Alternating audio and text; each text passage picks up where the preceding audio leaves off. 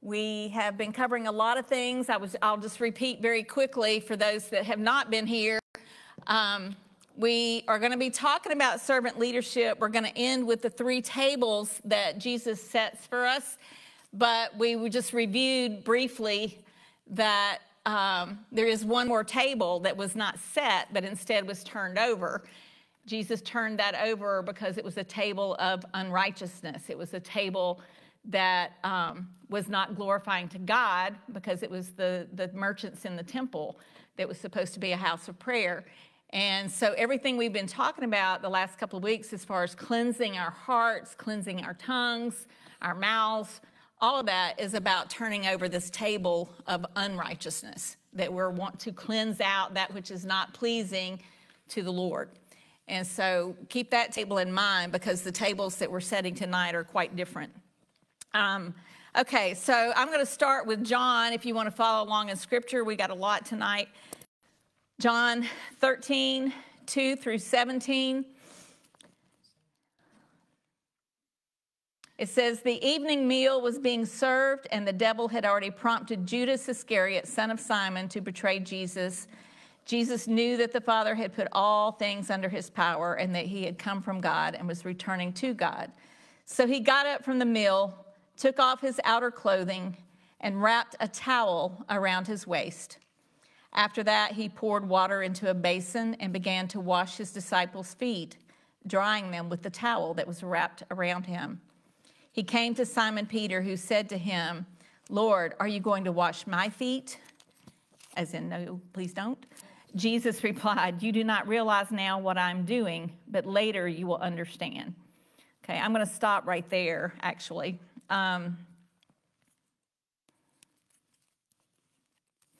I do want to jump on down to verse 13, if you're following.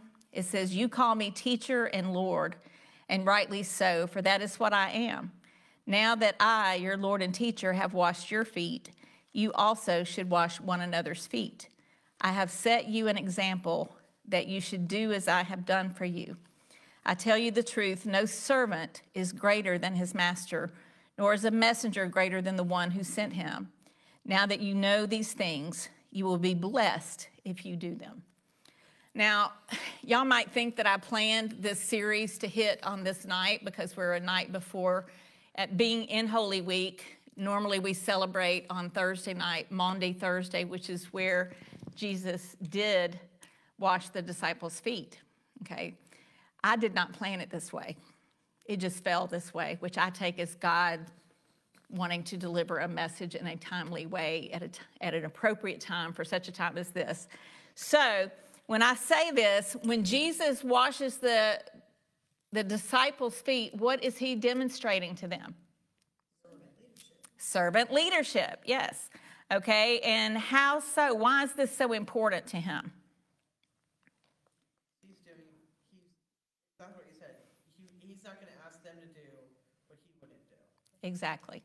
Okay, so from there, we're going to go into several scriptures that point to us as leaders in the church and people in the body, and how this plays out and how we relate to one another, how we relate to God, and how this servant leadership looks, the servant heart, how that should look in various elements.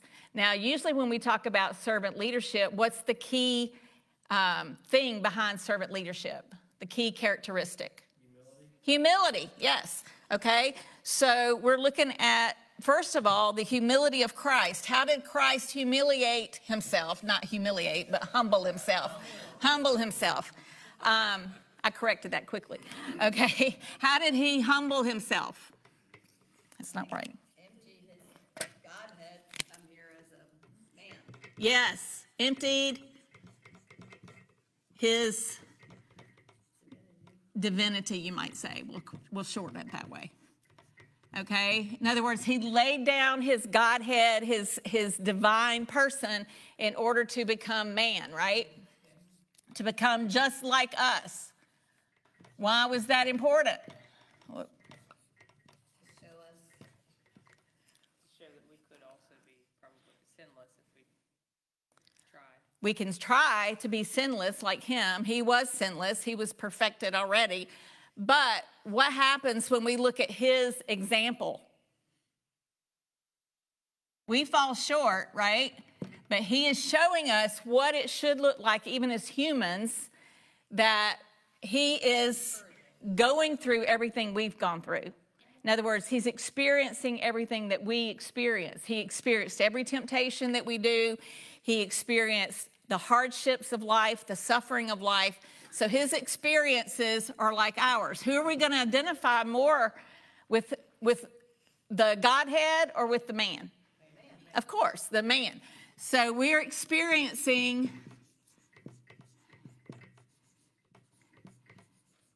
his humanness. Now, his humanness is obviously, again, perfected. But what should that do? It challenges us or encourages us, depending on how you look at it, to be like him. All right? Which means we should be willing also to humble ourselves.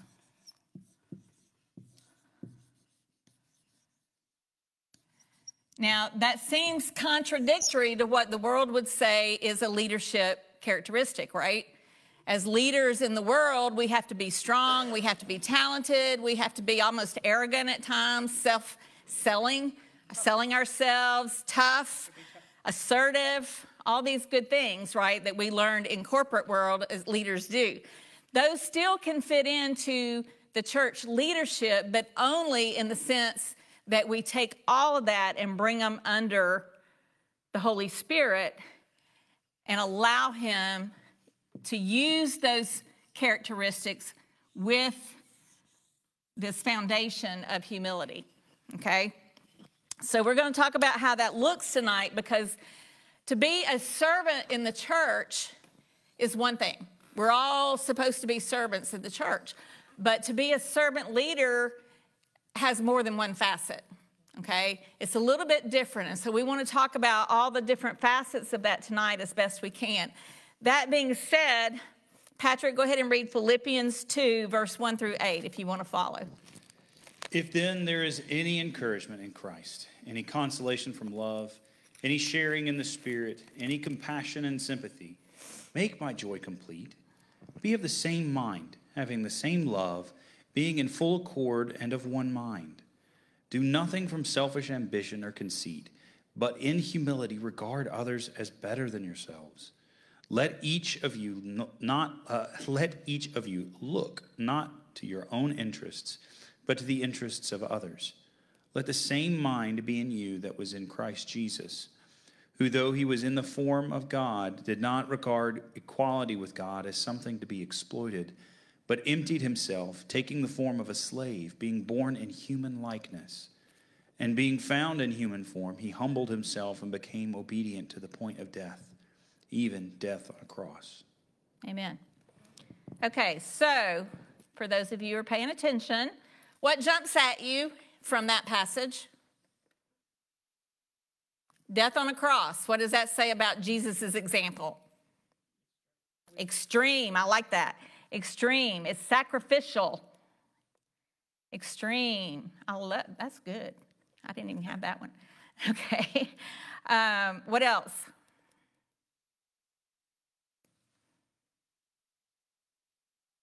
Anything?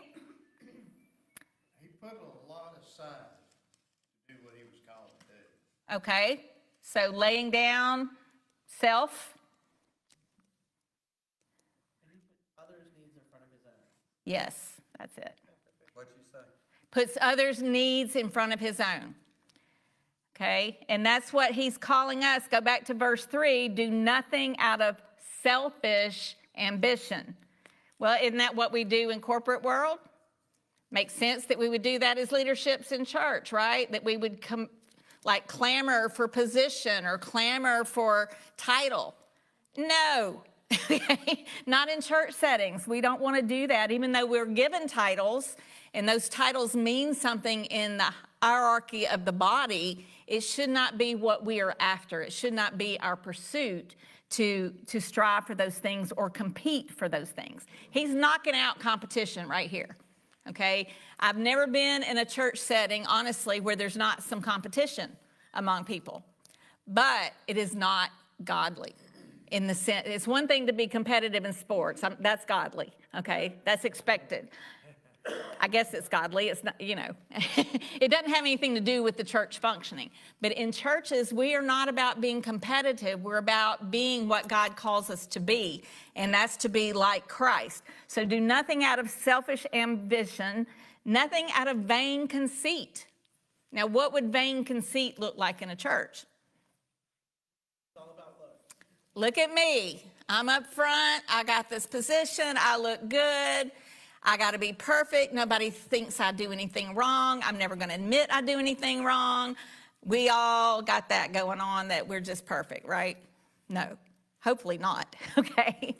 But in humility, consider what? Others better than yourself. Oh, wait a minute. If I'm a leader, shouldn't I be better than the one that's not a leader? Yeah? Behave better. I should behave better. That's a good point. But does that mean I'm a better person? No. It means that God has put me in a position based on what I have to offer, that he has given me to offer. But it does not mean that I'm better than anybody else, no matter where they are in their faith walk, no matter how mature or immature. We should not be holding that over them going, hey, you need to be like me. Okay, please no. All right. Each of you should look not only for your own interest. How many in church, especially as we move into staffing and elders and leadership, want to serve our own interest? I don't want to do it your way, and I don't want to do the music you like. I want to do my way. I want to do what pleases me. I want to do what I like. That's what we call consumer Christianity, right? Where we're coming to receive something that we like, that we're getting something out of it, instead of saying, what am I bringing to it? What am I bringing to this body or to this situation or this worship or whatever it is that is beneficial to the whole, more so than me, myself, and I, okay? So you want to look out for the interest of others. That means at times we have to be in that attitude of being sacrificial. We have to go, you know what? The fact that you're tired and I'm tired, okay? That means we should both go sit down, right? Tell somebody else to do it. No. It means I will say, you go sit, I'll do it. Or she might say, you know what, Bertie, you go sit, I'll take care of that. Okay, that's the mentality that we should have. And so I see as leaders, you do see that happen a good bit in this church, but I would not say we have it perfected. Okay, Jesus laid down his very life, everything that he was, everything that he is for others, taking the very nature of a servant. Okay, in fact, the very nature, the likeness of a slave, which is even lower than a servant. Okay, we start out basically as slaves to sin, then we become slaves to the cross, but God elevates us to servanthood and ultimately to what? Priesthood, to the family of God, heirs in the kingdom. Okay, so as we humble ourselves before God, he starts to lift us up. Go to 1 Peter chapter 4. I told you everything I'm teaching you is going to be backed up with scripture somewhere. Okay, verse 4, we're going to read 7 through 11. It says, the end of all things is near. Therefore, be clear-minded and self-controlled. That goes back to the weeks before. Clear-minded, self-controlled, so that you can pray. Above all, love each other deeply, because love covers over a multitude of sins. Offer hospitality to one another without grumbling. Well, who had to put that phrase in? Don't most of us want to grumble about what we're having to do, especially when we're tired or somebody else should be doing it? Okay, we're going to talk about that, when somebody else should be doing it and when they shouldn't. We're going to get there. Okay, the other thing he says, verse 10, each one should use whatever gift he has received to serve others, faithfully administering God's grace in various forms. If anyone speaks, he should do it as one speaking the very words of God. If anyone serves, he should do it with the strength God provides, so that in all things God may be praised through Jesus Christ. To him be the glory and the power forever and ever. Now, one more time, jump over with me. Should be on the same page, roughly. Chapter 5, verse 1. Same book. To the elders among you, I appeal as a fellow elder, a witness of Christ's suffering, and one who also will share in the glory to be revealed. Be shepherds of God's flock that is under your care, serving as overseers, not because you must, but because you are willing, as God wants you to be. Not greedy for money, but eager to serve, not lording it over those entrusted to you, but being examples to the flock. That's a tough passage. What's tough about it to you? Got to take the ego out of it, yes. Okay, some of us are given, well, all of us are given gifts by the Holy Spirit to serve the body, to serve the church, to serve his kingdom. Some gifts are considered more powerful than others. Some gifts may not be as noticeable or as forefront as others, but it does not mean they have any less value. So as a leader, whether you're a servant, whether your gift is hospitality, whether your gift is administration or leadership or prophecy or teaching or whatever it might be, in God's eyes, all he's asking is that you use the gift that he gave you for the benefit of the body and for his glory. Okay? So it doesn't matter that Debbie's an evangelist, that I would love to be like her. I am not that evangelist. Does that mean she's better than me? Does God love her anymore? No. Do I stand in awe of her gifting sometimes? Yes. And that's okay. It's okay to be in awe of what God has empowered somebody to do, and even to maybe aspire to that yourself and pray for that gift, but it should never become a thing of jealousy or competition, okay? And just like, you know, one of my gifts is the teaching, and I love teaching. I find great passion in it, and at the same time, I don't expect everybody in the room to be a teacher, because we're not geared that way. So take the gift that God has given you and serve with that gift until he decides he wants to change it or add to it. And do it unto his glory for the benefit of the body. That's a servant heart right there. That is being a good steward of what God has given us. This is an important, these two passages are very important as leadership, because it establishes the roles of the leader in very general terms, but also the terms of Christ-likeness, which is the most important of all. Let me use a dark color here. In the chapter 4 passage, who are we imitating? We've already said serving like Christ, right? Which means humbly, sacrificially. Okay? That's your starting point. That should be our starting point anytime we accept a role as a leader. And that's, again, sounds contrary to what you may have learned in the real world, what we call the corporate world, or, you know, the world according to anybody but Christ. We want to start here. But now look at chapter 5 again. He says, you are like shepherds and overseers. What's the difference? What does a shepherd do? Protects, guides, cares for the flock. Yes. Okay. Now, what about overseers? What's different?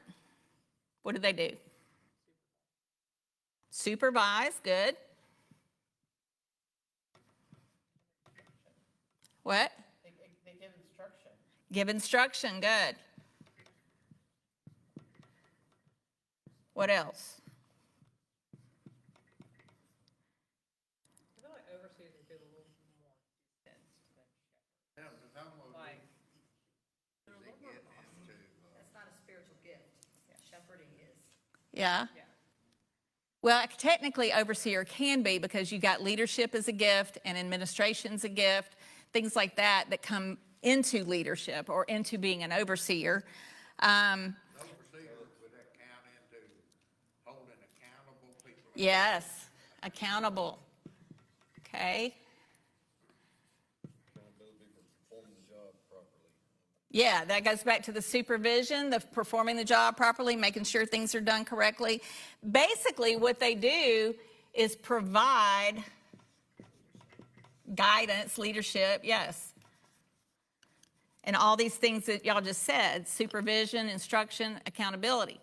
Now, what does the shepherd have to be, what does he have to do in order to do this? In order to protect and guide his sheep? He has to have sheep, okay? Yeah, if nobody's following you, you're probably not a leader, okay? So, you're a leader of self, okay?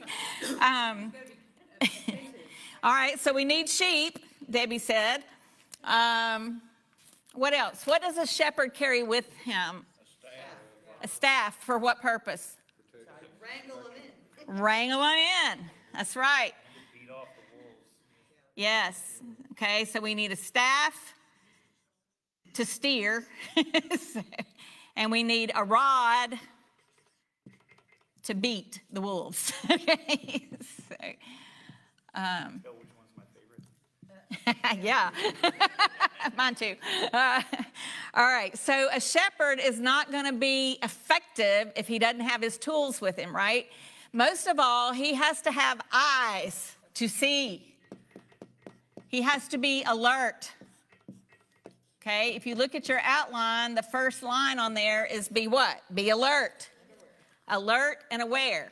Okay, the overseer has to be aware of what is required, what is needed, what is missing, what needs to be done, who can do it, what people's giftings are.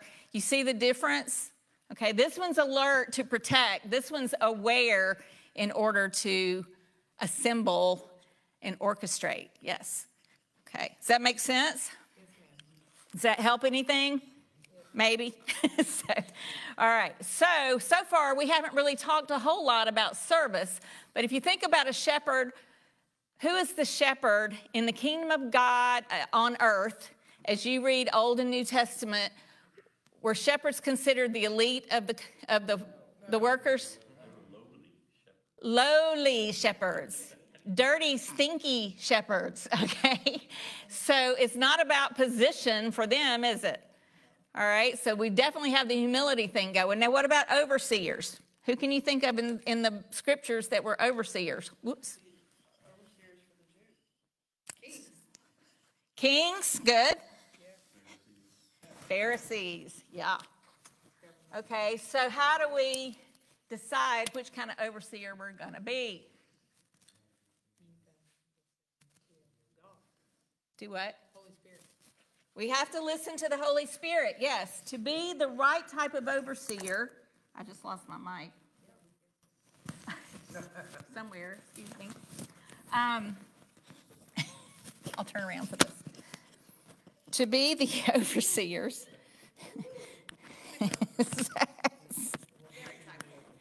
Please.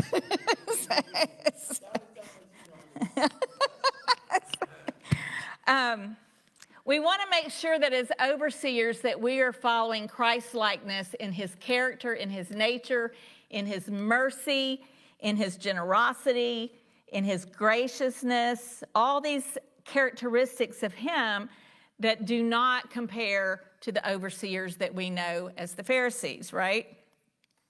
So how are we going to do that? We're going to talk about that here in Ephesians 6, verse 7.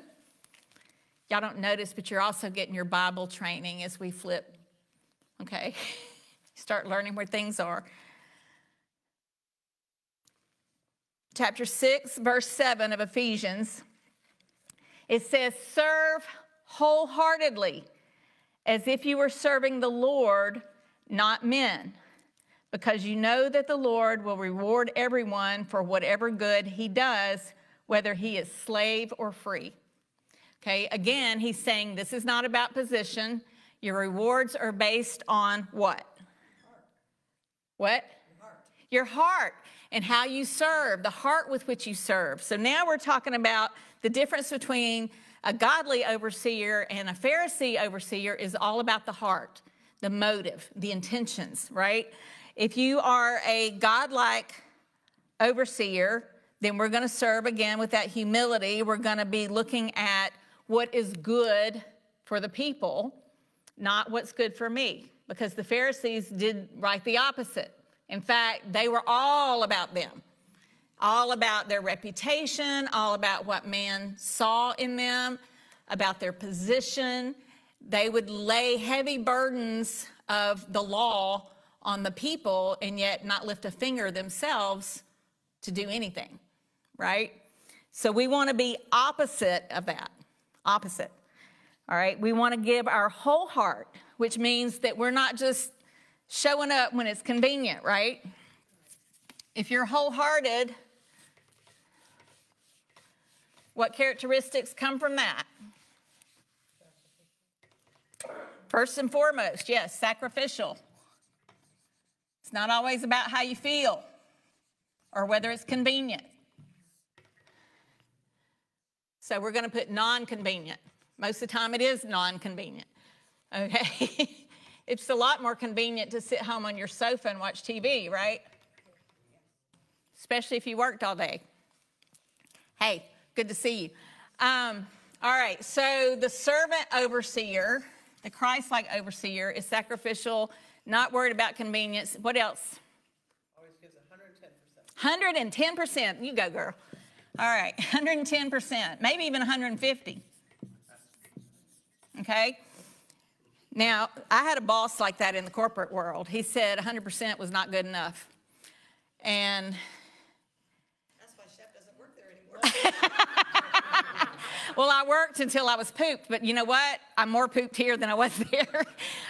Because here, there's not a line. We have to form boundaries with people, and we could do a whole lesson on boundaries. But we are supposed to give more than what we're capable of in our own power. That's what it boils down to, is we are supposed to be walking in the power of God, dependent upon God, so that he strengthens us, he empowers us, he will allow us to get up and do things that we could not do on our own. In fact, to be honest, I pray every morning, Lord, without you, I'm nothing, but I'll do whatever you empower me to do. And by the end of the day, I can click off, okay, we got this done, we got that done, thank you, Lord. Okay, so sometimes it's, you know, hopefully at least 100%. And sometimes it may look or feel more like 150%. But guess what? When you gave 150%, where did the rest of it come from? God. In fact, if we really check it out, it might be that he gave us the 100% and we only did 50%. All we got to do is show up, be obedient, be willing, and go, I am yours. I will do whatever you would have me do. Not, hey, my title says I only do this. Okay? I'm associate pastor. I don't have to do anything but teach, maybe counsel a little bit. I'm retired even. So, you know, Lord, really, I only need to do 25%. I need to fall on my face. You know, as a retiree, maybe 25%, God. What do you think God says to that? You don't retire. You almost fell on your face. That's right. I will let you fall on your face if you try to do 25%. Exactly. Good point. Where would we be, Craig said, if he only gave 25% on the cross? Unforgiven. That's right. And here's the deal. In the ministry of God, and elders, I'm sorry, but you're also ministers of God.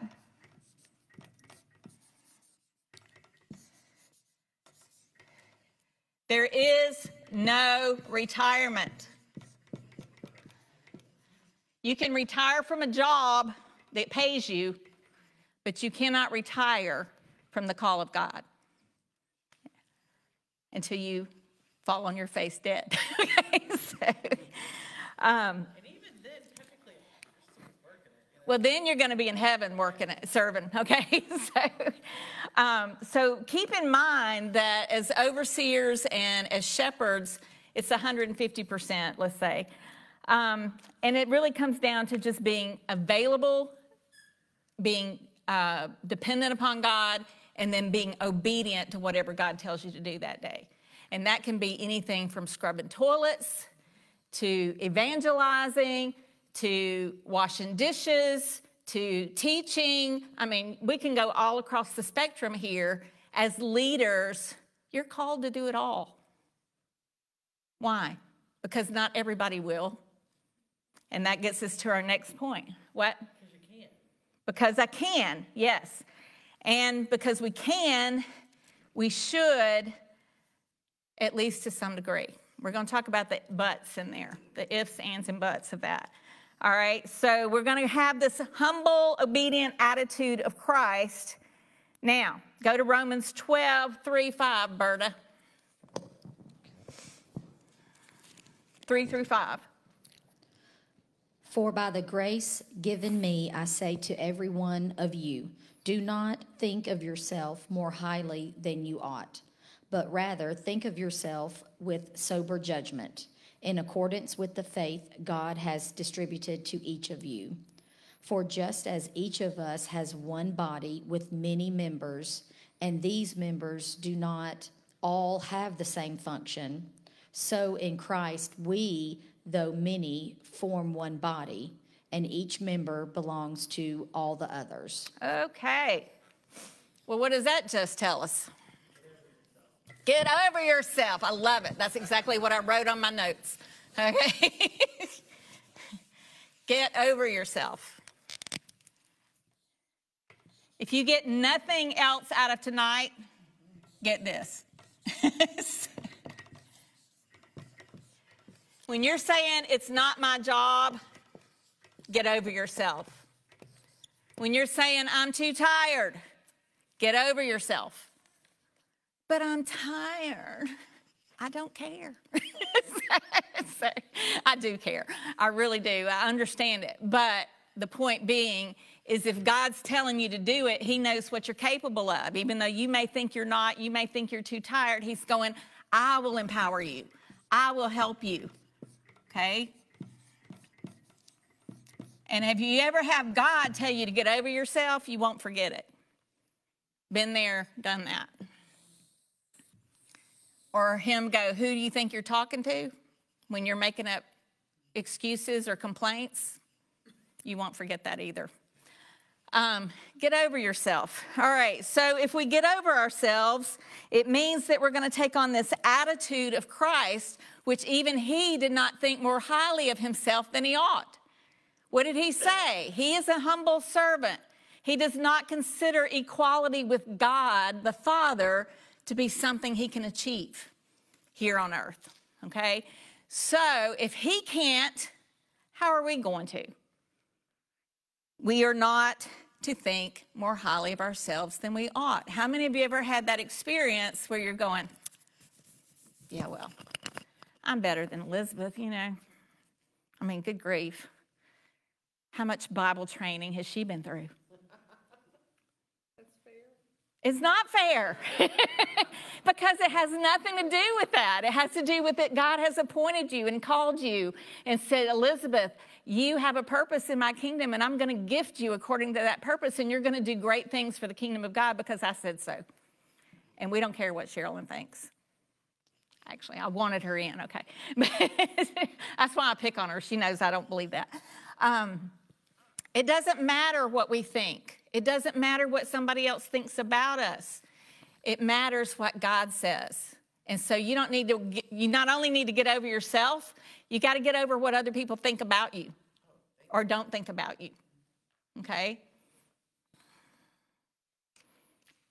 None of us are higher than the other in the perspective of God. We are all sinners, all redeemed by Jesus, the blood of Christ, transformed by the Holy Spirit, each in our own time according to the conviction brought upon us in the Holy Spirit. So none of us can compare with each other, because my journey is different from Ryan's journey, that's different from Patrick's journey, and God's timing is perfect in each person. Even though somebody else may be moving faster than us or perceptibly slower than us, it does not matter. So what Craig thinks about Elizabeth, we don't care. We don't care, right? He's agreeing, okay? And I'm using these people because, like I said, they're good-natured and they don't care if I pick on them. But all of this goes back to that place of humility, back to the humility, back to the attitude of Christ. Now, this last point, we're going to spend a good bit of time. Turn with me to Matthew 20, verses 25. No, let's go ahead and do 20 through 28.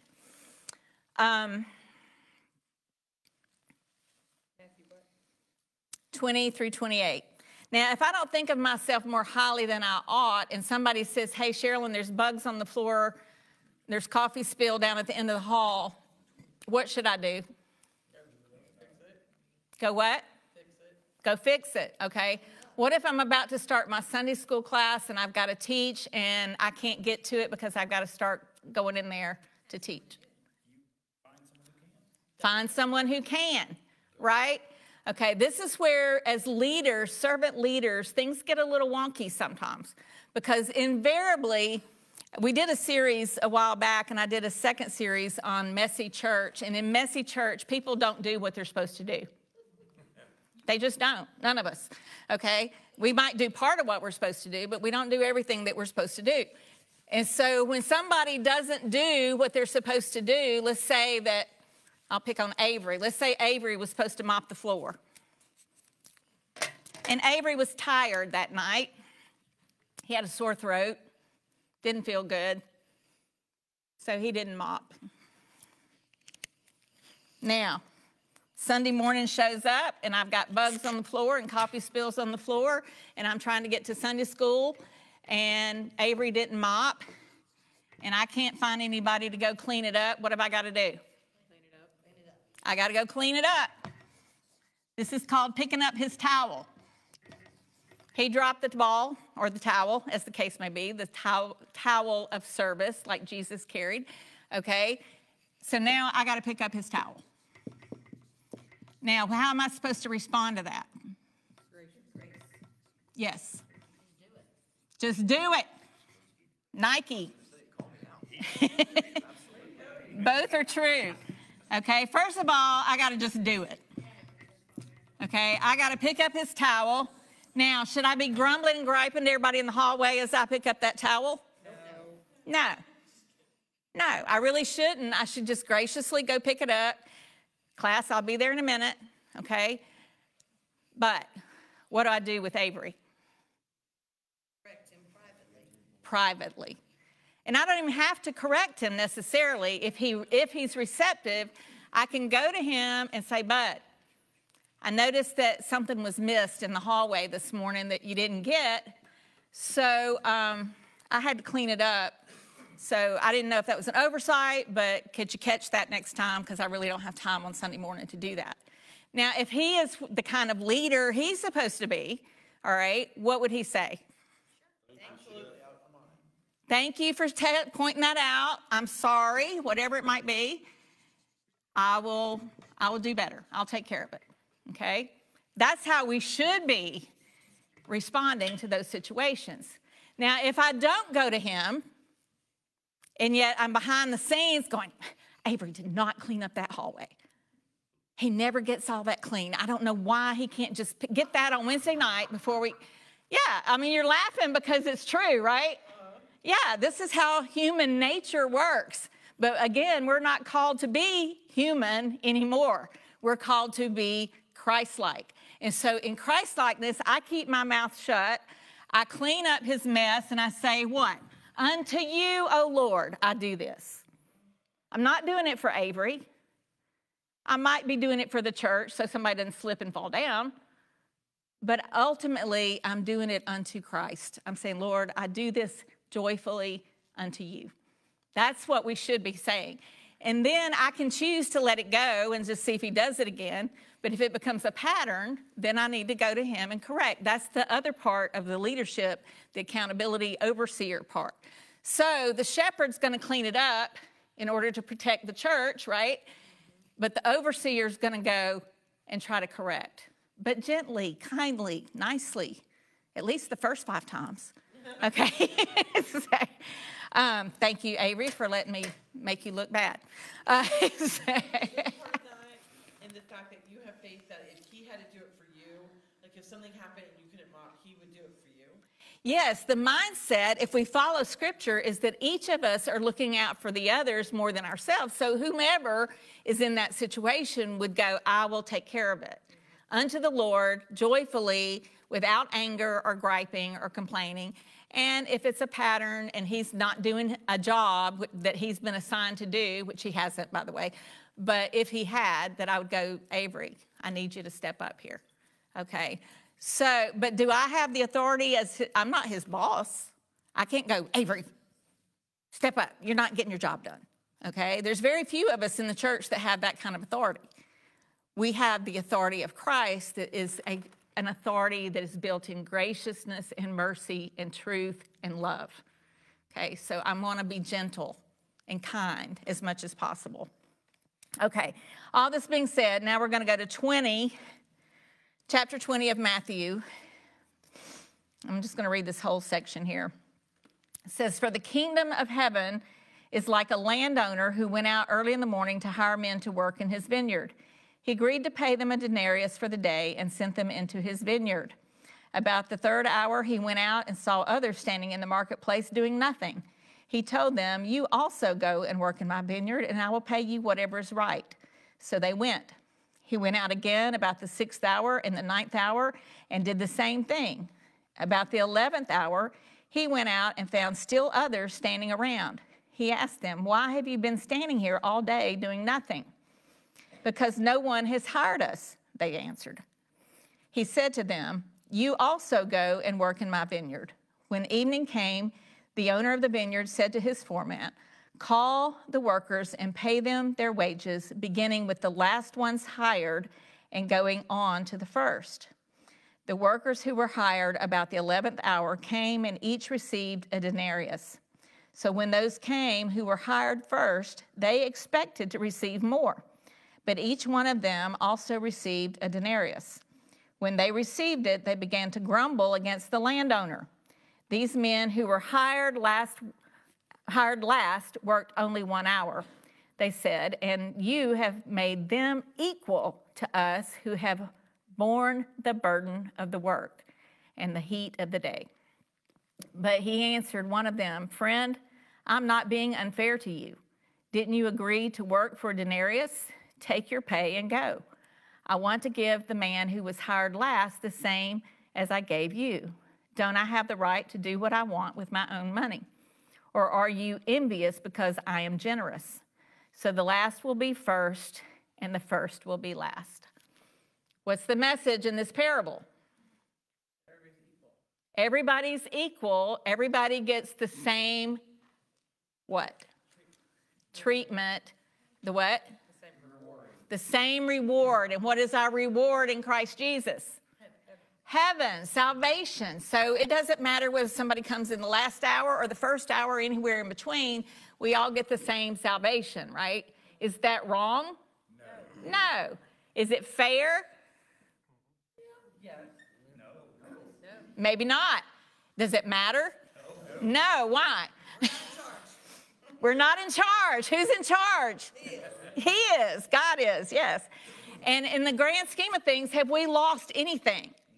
No. We didn't earn our way into heaven, did we? No. It was a gift. And God gave me the same gift as he gave you, and we all benefit from that gift, okay? So you can't earn it, and if you can't earn it, you can't lose it. It's a gift. And we need to receive that with thanksgiving, regardless of how anybody else is treated.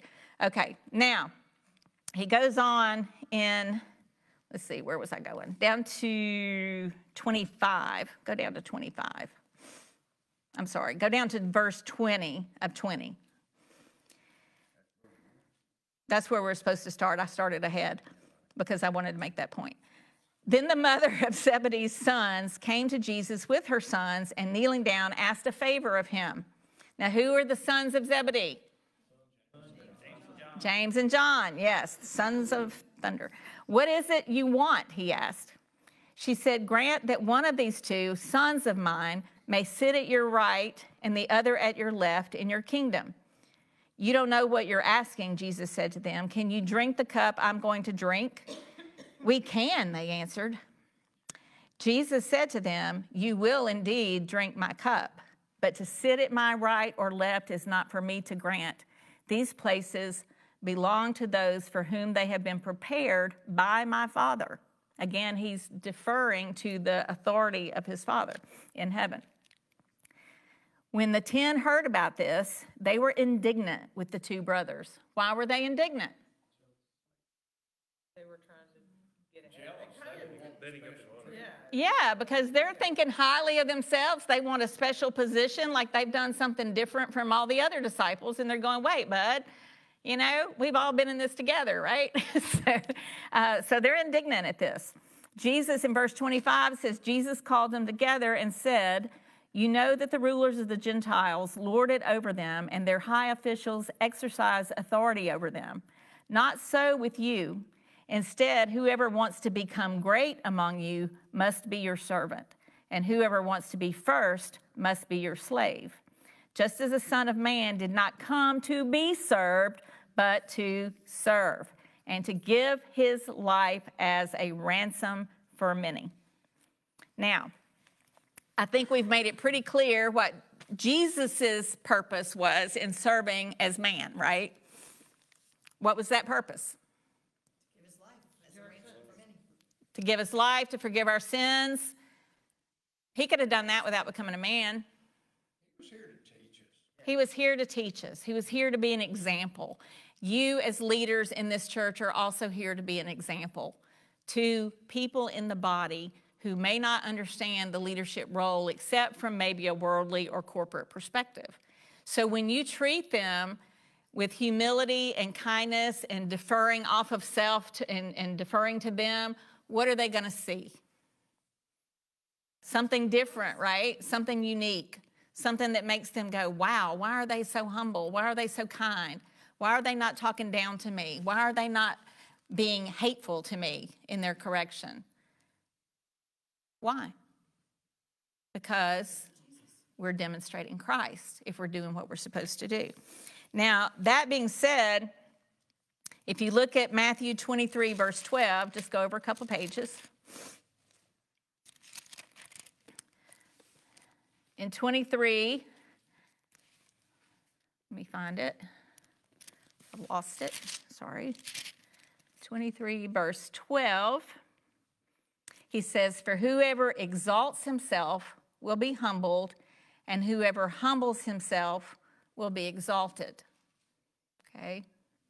As leaders, we are not supposed to be up here beating our chest going, I'm in charge. Okay? It's not what we're about. That's not at all what we're about.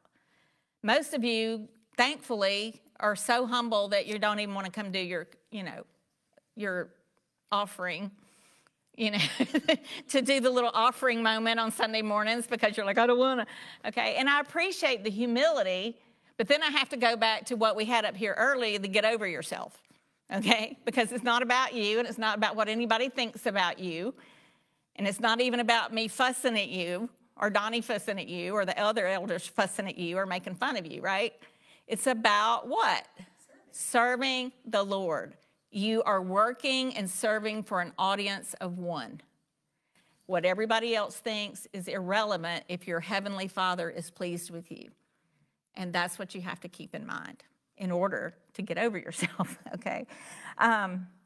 Now, it goes on to say, this is where it gets a little tricky. For those of you that want to follow, go to Acts 6. This is going to be our last passage. And I'm going to finish on time, I think. Okay, Acts 6, verse 2. It says, "So the 12 gathered all the disciples together and said, 'It would not be right for us to neglect the ministry of the word of God in order to wait on tables. Brothers, choose 7 men from among you who are known to be full of the Spirit, the Holy Spirit, and wisdom. We will turn this responsibility over to them and will give our attention to prayer and the ministry of the word.'" Okay, did we not just say that if God says mop a floor or scrub a toilet, that that's your role as a leader, a servant leader? But what does this say? Not to neglect your calling and what God's asked you to do. Yes. And this is where, when you hear Donnie say it's different, servant leadership is different for leaders, okay, for the elders and the pastors and the teachers and whatever. This is what he's referring to, I'm pretty sure, because what's more important, the floor being mopped or sharing the word? Of course, sharing the word. Why? That's going to set you free, not mopping. That's right. This.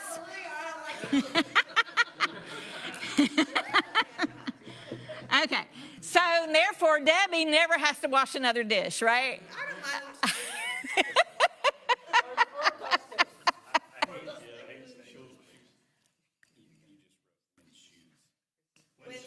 That's souls, S-O-L-E-S. It's supposed to be S-O-U-L-S. I'll get it right in a minute. All right, so we're winning souls of shoes and souls, you know. Yeah, he was right. It was souls of shoes. But we're winning souls for the kingdom and wearing out our souls, right? With feet that are fitted for the gospel of peace. Now, feet that are washed by servant leaders. Yes, perfect. Okay, washed. Washed. Washed by servant leaders. So all of those things are true at the same time. All right? So we just have to make sure, not that we're saying, no, I can't wash the dishes or I can't mop the floor or scrub the toilet, but we're saying if I do that, I got to make sure that it's not interfering with my ultimate call or ultimate giftings, which is to share the word and win the souls into the kingdom. Okay? But if we're honest with ourselves, we're not winning souls 24/7, are we? If we were, our churches couldn't hold everybody. So if I'm here on a Wednesday night and everybody's gone home, I'm not sharing the word and I'm not going to win a soul. So if the floor needs mopping, don't let Elizabeth do it. That's a whole nother story. Don't ask Debbie to do it because she hates to mop. But you know who I've seen do it? Donnie. In fact, the story was that there was a mop sink left on in the kitchen by a certain someone that shall remain nameless, Elizabeth, and the floor got flooded. Avery found it. He's trying to take out the trash. He's trying to handle everything. He calls his dad and says, "Hey, can you come help me?" Donnie goes running from whatever we were doing at the time. And I'm headed out the door, but I turn around and call, and I'm like, "What's going on? Is something wrong?" I thought somebody died. And come to find out, the kitchen was flooded. So I turned around, came back, and helped mop up the floor. And it was all good, except that Donnie told her she could never mop again. I mean, that sounds all good. So if you don't want to do any work, okay, just make a mess. No. Do what? Make a big mess, yeah. So what they're saying is our priority should be sharing the word. Yes, our priority is the word. But our responsibility as shepherds is that we take care of the flock, everybody in the flock, as well as share the word, and we take care of God's house, okay? Because God's house is where the tables are set, and you as leaders are called to set those tables with Christ. So that takes me to my last thing. It won't take but a minute. Okay, when we look at Psalm 23, okay, what's the first line of Psalm 23? The Lord is my shepherd. I shall not want. He makes me to lie down in green pastures. He restores my soul. He restores still waters. Keep going. Okay, what does he do? He prepares a table. Yes, a table before me. And what is this table about? What happens at this table? He anoints my head with oil. What does that mean? Anoints. The first table is that God anoints by the table that our great shepherd has set for us. This table was set by Christ that we would benefit, that we're taken care of. We're anointed for what purpose? His purposes, his glory, right? So that's table number one. Everybody understand that one? Okay. This one God gave me today, so I got excited about it because I never thought about it. All right. The second table that we see is the Lord's Supper. Who set that table?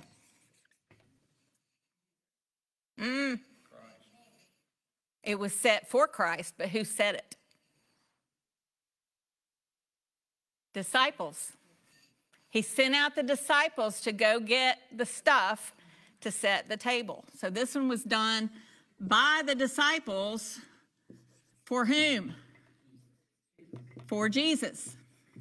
So in the anointing that he's already given them, they are now doing what? Serving him. Yes. And what does this table represent?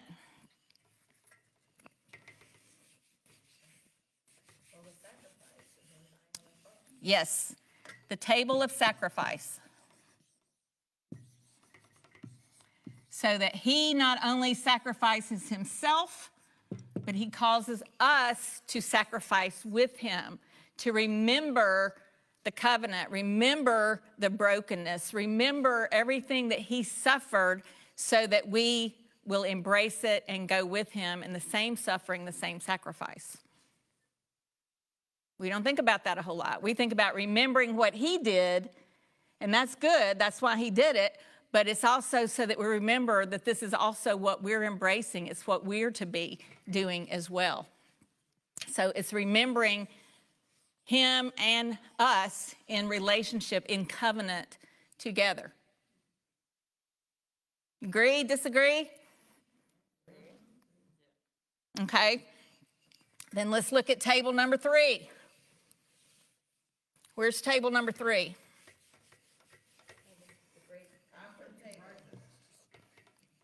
The what? After he rises. Who said? Somebody else said it. The great banquet table in heaven. You're all right.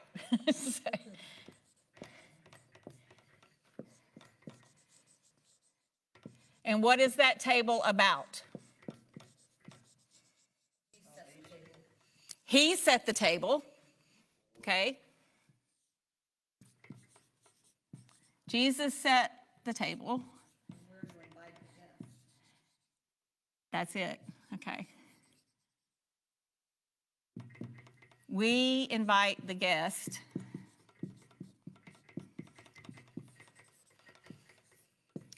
And then we all enjoy and celebrate the promise fulfilled.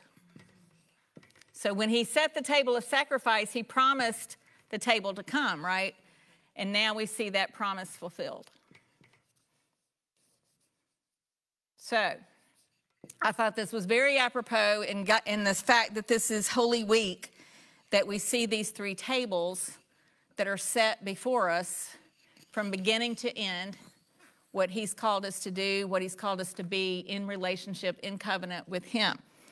Now, As I mentioned earlier, there is that one more table, and that one more table is that table of unrighteousness that we have to turn over, repent, change, get rid of every day, so that we stay cleansed and able to embrace the gifts and the power of the other three tables. So, which table would you rather be at?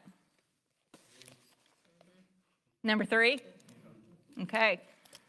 So remember number 2 and be grateful for number 1. And use what's been given you and the anointing. Respect the overturned one. Respect the overturned one, yes. Okay? It's 8 o'clock. I'm finished. Ha. Let's close in prayer unless anybody else has a comment, argument, debate, whatever, question. Good deal. All right. Father, we do just thank you for your word and the power of your word, Father God, and how it just challenges us to be so many things in your kingdom. But Father, most of all, it challenges us to be like Christ.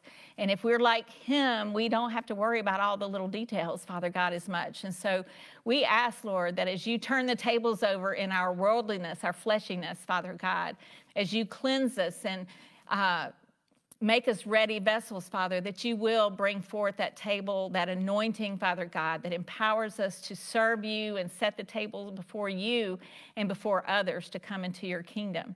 Father, let us be worthy of the calling that is upon us, Father, that we would be humble in our service, and Father, yet we would be powerful and diligent as we stay alert and aware of the needs of the church, the needs of our people, our sheep, our body, and Father, the needs of the building as well, but Father, more importantly, the needs of the lost souls in your kingdom that need to know this beautiful relationship that we have in Jesus Christ.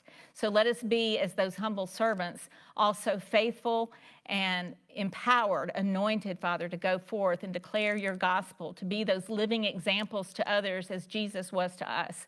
And Father, let us be those servant leaders whom you are proud to call your children, and Father, whom you have empowered for your glory. And Father, we do pray that everything that we do in our leadership would be for your glory. We ask you, Lord, to be with us now, to go with us, to guide us, to correct us, to beat the wolves back from us, Father God, and just to allow us to grow in Christ-likeness each and every day so that we can accomplish that which we were set forth to accomplish. We pray these things in Jesus' name. Amen. All right, y'all can go home. Good job, Chef. Thank you.